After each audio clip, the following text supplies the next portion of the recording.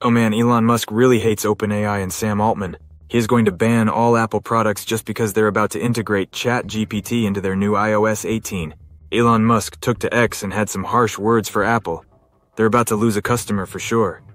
This is what he said. If Apple integrates OpenAI at the operating system level, then Apple devices will be banned at my companies. That is unacceptable security violation. In a subsequent post, he wrote, "And visitors will have to cheer their Apple devices at the door, where they will be stored in a Faraday cage." He then wrote more against Apple. It's patently absurd that Apple isn't smart enough to make their own AI, yet is somehow capable of ensuring that OpenAI will protect your security and privacy. Apple has no clue what's actually going on once they hand your data over to OpenAI. They're selling you down the river. iOS is heavily integrating artificial intelligence into their iPhones, MacBooks, and iPads.